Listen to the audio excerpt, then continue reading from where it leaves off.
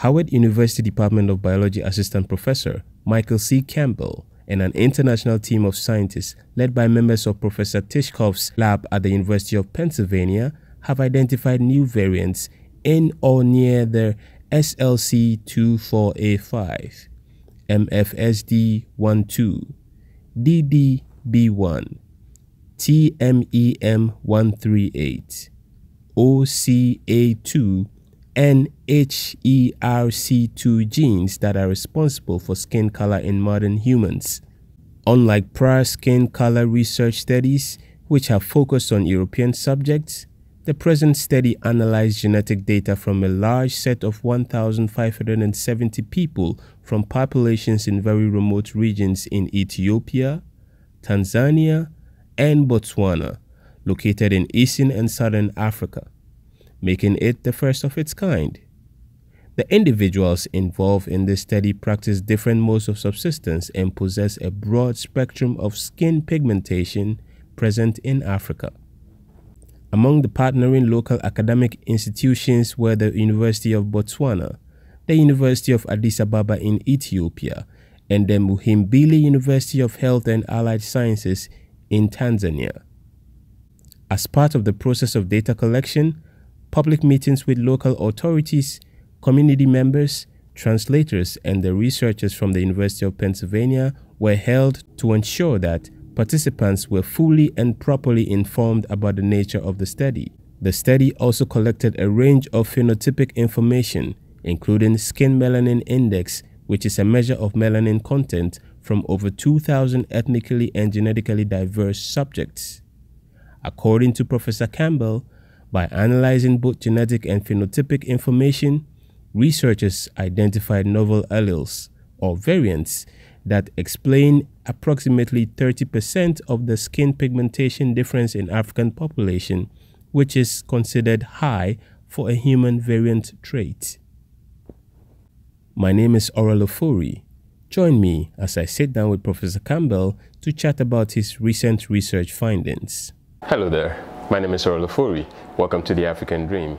Today's show is coming to you from the Department of Biology of Howard University in Washington, D.C.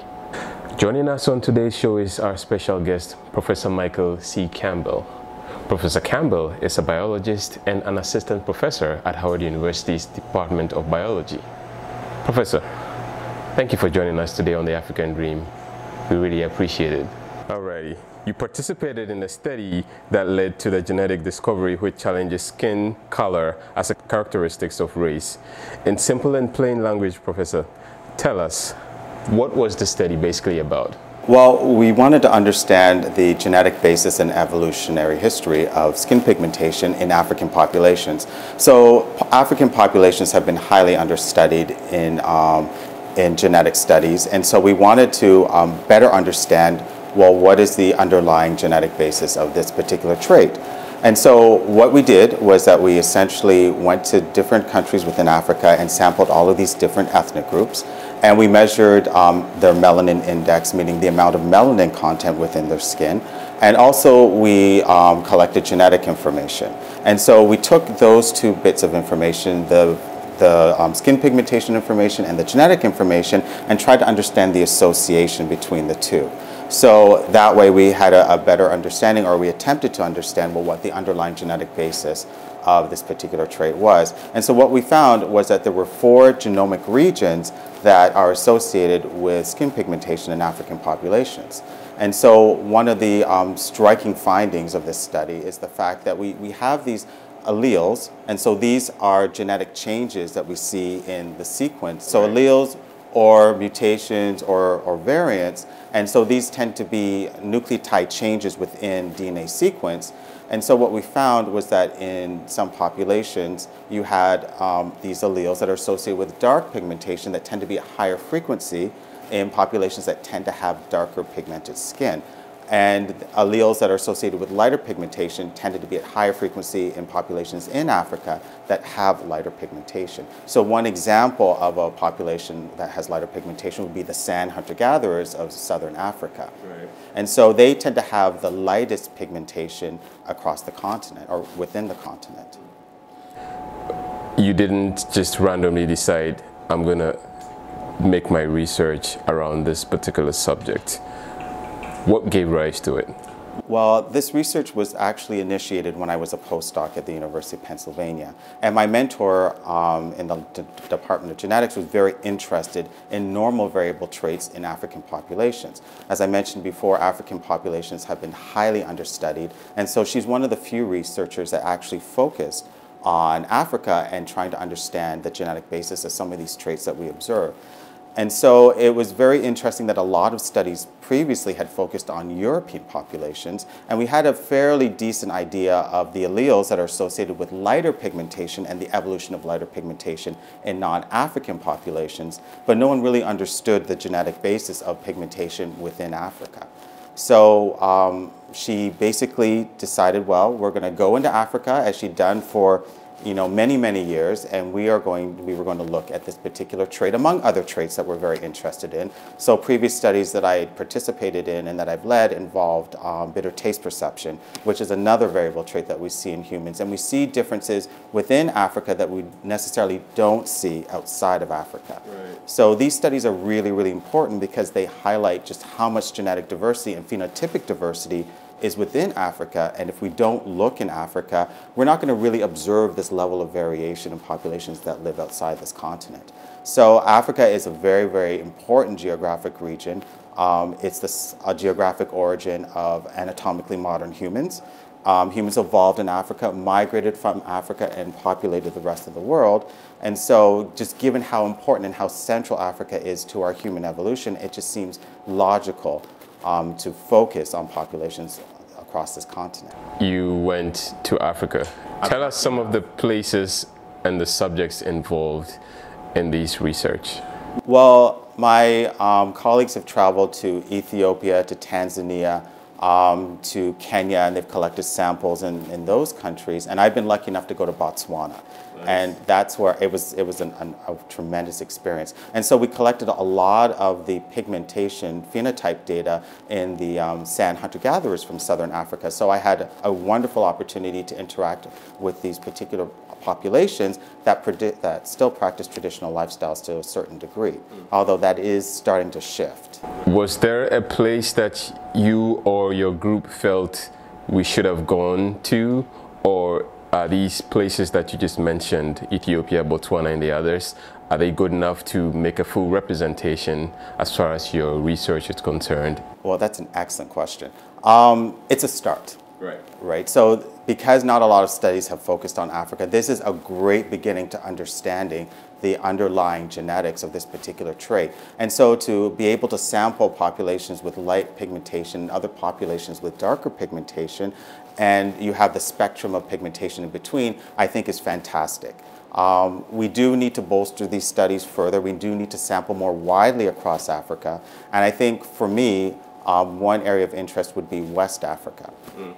There are a lot of students at Howard here from West Africa, and we see a range of pigmentations on campus, and it'd be very interesting to focus on that region of the continent and try to understand, well, are the same alleles that we found in East Africa and Southern Africa the same as those alleles affecting pigmentation in West African populations and in African Americans? So here's the sweet question for me. How does your current findings, based on the work that you and your fellow researchers have done, change the status quo? Right. Well, what our work shows is that there is a genetic basis to skin pigmentation.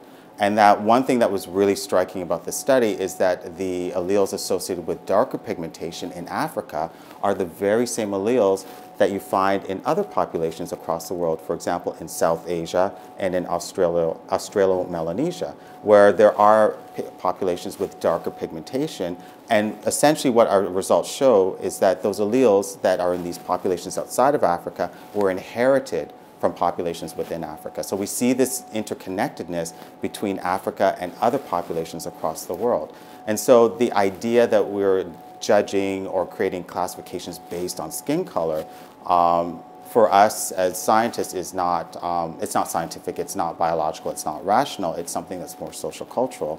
And so our work shows that really classifying based on color is just, it's not very practical. Right. And not reasonable. Right. So basically, we're all the same in a way. Well, skin pigmentation is an adaptation to environment, right? So we have darker pigmented individuals in Africa, and that's protective against UV light. All right, in lower levels of light in regions of the world that have lower levels of light, lighter pigmentation is more advantageous. So these are just differences that we see between different populations that evolved within our particular environment. And so really these differences are just adaptations, like the ability to taste a bitter substance versus not being able to taste a bitter substance. And so the idea that there are sociological or behavioral differences associated with pigmentation, for me, as a scientist, is not reasonable. Viewers, let's take a short time to watch Professor Campbell demonstrate an important aspect of his work. So I'm going to demonstrate where we applied the machine to get the melanin index information, the phenotype data for the skin pigmentation study. So my graduate student Brandon is going to be the model, and I'm just going to demonstrate where on her body we collected the values. So essentially what we did was that we applied the instrument and we measured the melanin index on the inside of the arm. So it's this part of the arm that's not likely to be exposed to UV light. That was an estimate of the melanin index, meaning the melanin content within an individual's skin. So we wouldn't want to take this reading on the outside because of UV exposure, which will darken the skin. We wanted to understand the natural pigmentation of individuals that on parts of the skin that haven't been exposed to UV light. Now, this research is of particular interest to you because of its insights into understanding the genetic basis and evolutionary history of skin pigmentation. Take a little bit of time and talk about, that in relation to people, especially darker skinned people that are mostly underrepresented in the history of human genome and evolutionary studies.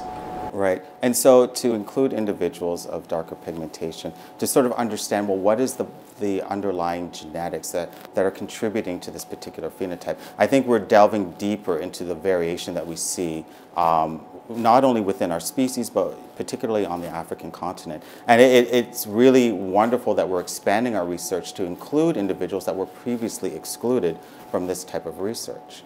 If you could speak to researchers, specifically people in your field of interest in Africa right now, so they could maybe throw their weight as far as resources and intellectual property is concerned to help support your work, what would you say to them?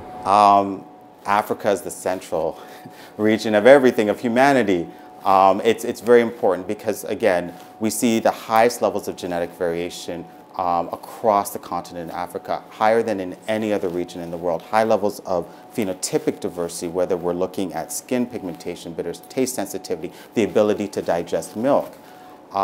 These are things that are present in Africa, and if we don't study African populations, we're only going to see a small subset of the total genetic and phenotypic variation that exists in this world. So Africa is really central to understanding humanity. So you had said earlier on that this process had already begun and you were pulled into it. Right. What basically inspired you to want to partake in this research? Oh, I've always been interested in Africa and populations of African descent. It's, again, because African populations had been highly understudied, it's getting a little bit better, but still we're underrepresented in this kind of research. And it's exciting to learn more about yourself, understanding the genetics that underlie your particular phenotype. So skin pigmentation is a classic example because it's one of the first things that we see when we meet an individual, and trying to understand why it is that we're different, and just trying to understand the underlying biology of that is very, very significant. And sort of to deconstruct why it is that we see these differences, and that they really don't have a sociological value, they're just adaptations to a given environment. Right. Tell us some of the places and the subjects involved in these research. Well, it's interesting you should ask that because I think that sampling more widely across Africa, particularly West Africa, to understand if the alleles that we found in East and Southern Africa are indeed contributing to pigmentation in populations, diverse populations from West Africa. But also what's also interesting is that we could sort of try to understand, well, what is the genetic basis of health-related traits like vitiligo? Right? So are there mutations within these particular genes that we've identified through the study that contribute to vitiligo? Are there alternative genes? Are there other types of alleles that have a more subtle effect on skin pigmentation but still contribute nonetheless? So there's a lot more room for discovery within this area of research. So it's very exciting. Got you.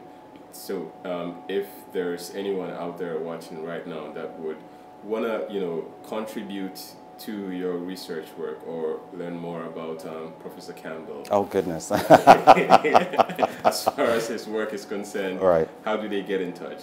Well, they can email me. Professor Campbell holds a Bachelor of Science from the University of Toronto in Canada, an M.Science from the University of Oxford in United Kingdom, an M.Phil and a Ph.D. respectively from Columbia University in the USA. His courses of study were Genetics, Biology 200, Evolutionary Medicine, Biology 417, and Directed Readings, Biology 318. The professor's research interests include African genomic diversity, genetic basis of complex traits in human populations, and complex diseases disparities in African Americans. And they send me an email. I'm always interested in people who want to contribute to research. I will write back. So I encourage people to contact me. Nice talking to you, Professor Campbell. Thank you very much.